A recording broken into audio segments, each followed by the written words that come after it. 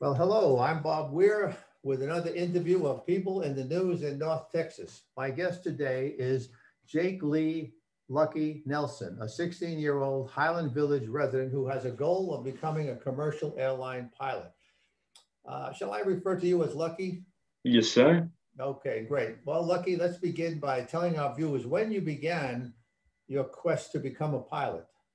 I began from what I remember the age of three. My dad's a business consultant and basically travels around the United States a lot, sometimes out of the country. So we would always go to the airport and bring him there. So I was always around planes, always around the airport.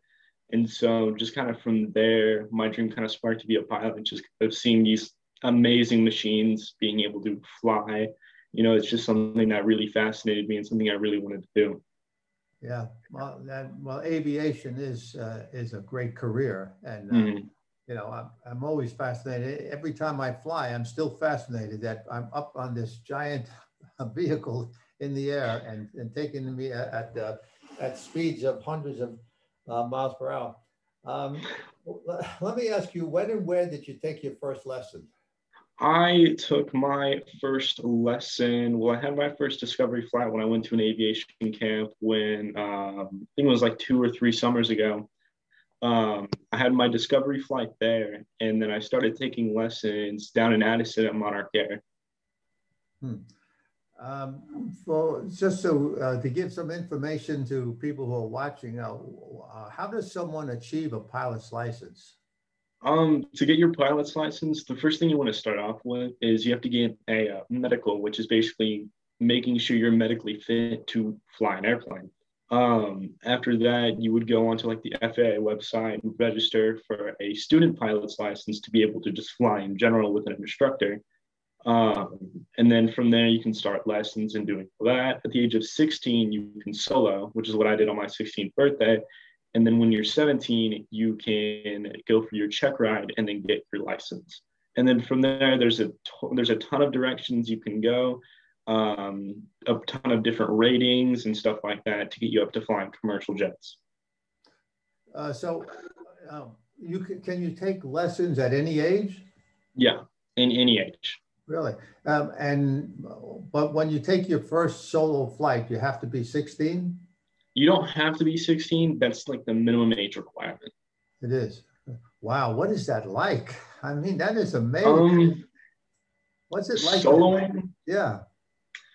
it's a really surreal experience. It's not really like driving a car alone where you're just on the road just listening to music. It's like a lot of hands-on, which it always is because I'm always hands-on with the aircraft. But um, it's silent, but you're just in this crazy concentration of just making sure everything around you is the way it's supposed to be. On my first solo flight, I almost had an incident with an aircraft that on departure, we're supposed to fly in a certain pattern when we're just doing like work at an airport or just doing practicing landings. For my first solo flight, I was supposed to take off 3 times and land 3 times. And so at Mesquite, they'll tell you, oh, left traffic or right traffic, which means circle in a left pattern over the airport or a right pattern. And this aircraft was told to go left, but instead started going right. And at that time, I had just gotten airborne. So when he started to fix his mistake going to the left, he was at the center of the runway this way, and I was hitting him and I was going this way. So I had to follow his path behind him to create space, as well as make sure I didn't hit him. Because if I kept going straight, I would have hit him. Ah, And so it's really those split second decisions, even though nobody's in the cockpit, you got to be as responsible as can be because you're the only person there. You're monitoring yourself. wow, that's amazing. I mean, I can't be more impressed to think at 16, you're alone in the cockpit of that plane. Wow, that's fabulous. When I was 16, I was wondering if I was going to get through high school. I mean, that was my big concern. So you're a precocious young man. That's wonderful to see that. Um, all right, so we're talking about now. You mentioned the medical requirements, or is that physical requirements too? I mean, do you have to have a certain amount of It's strength? Or? it's medical and physical, just making sure you have like proper eyesight, you have like proper, body functionality, just making sure, you can make all correct movements and stuff like that. It's basically just making sure you're functional, you're fit, you can see, you can do everything without harming yourself or harming the aircraft.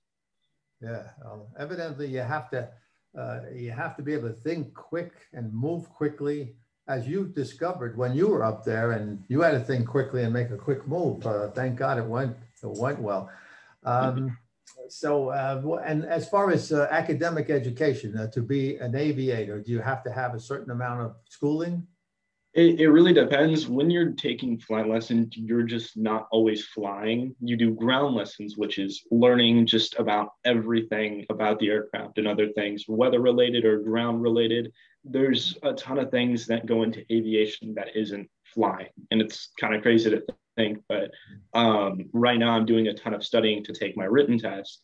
And so it's a ton of things you have to know, not just how to fly an airplane, but to know what weather sources are bad, what you do at an airport, emergency stuff like that. It's a lot of stuff that goes into it that actually makes it safe. Yeah.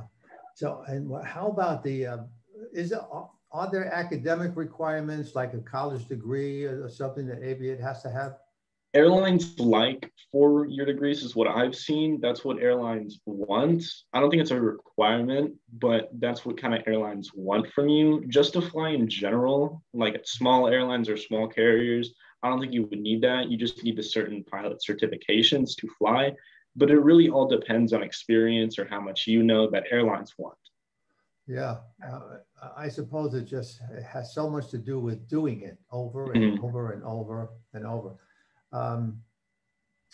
Let me ask you, are there any other pilots in your family? There are not. I'm the first of my kind for my family. Good for you. That's great.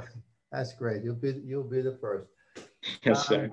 Lucky, your mom said you can tell every plane in the sky at any given moment, and that you speak with a knowledge and language that only pilots understand. Can you give me an example? I think you already have mentioned some. Obviously, you do know a lot.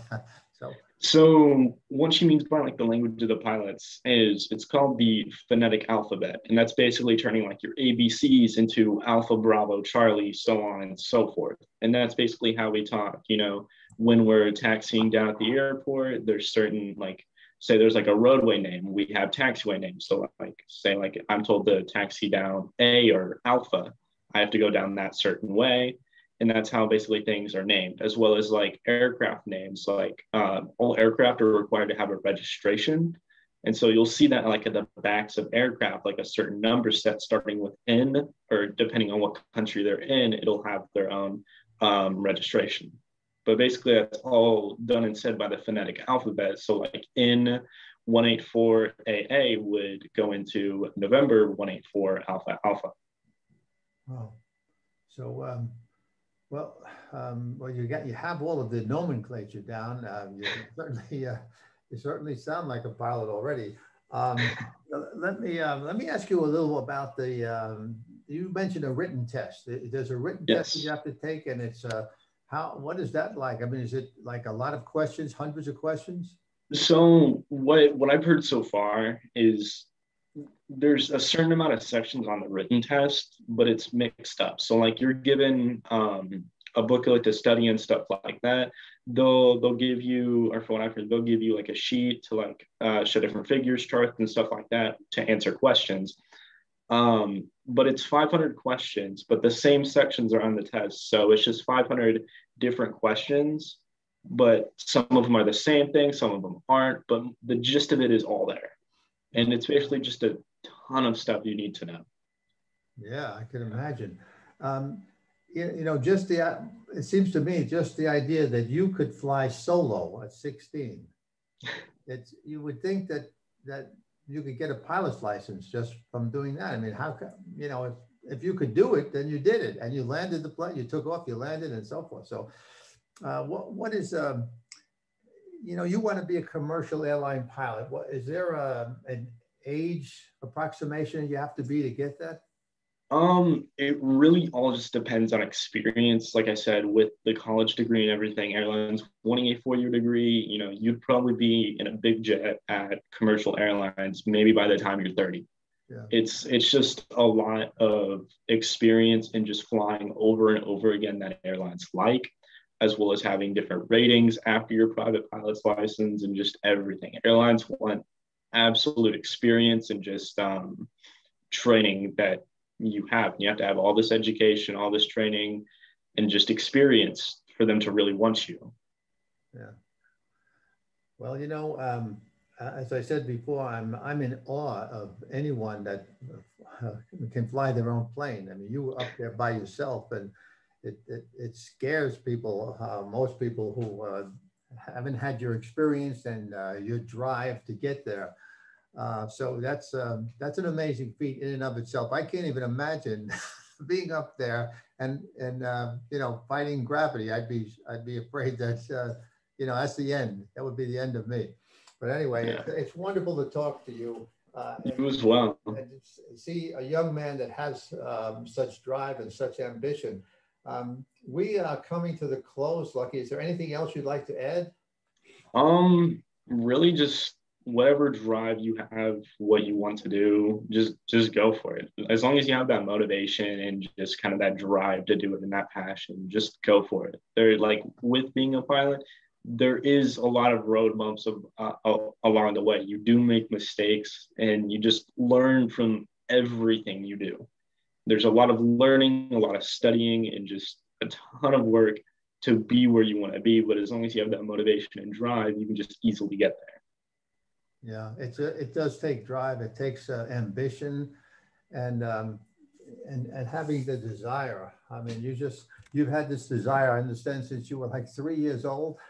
From what I can remember. Amazing, amazing. Well, it's a pleasure to meet you, Lucky, and I'd be looking forward to hearing when you get your license, when you pass that test, and Yes, sir. you become a pilot. And who knows, one day I may be flying on the plane that you're that you're yeah, I'll take you up in charge of. Thanks for being a positive example for so many others who seek to achieve major goals in their life. Of course. Good to meet you. Say hi to your family. I will. Thank you, Mr. Weir. Have a great weekend. You as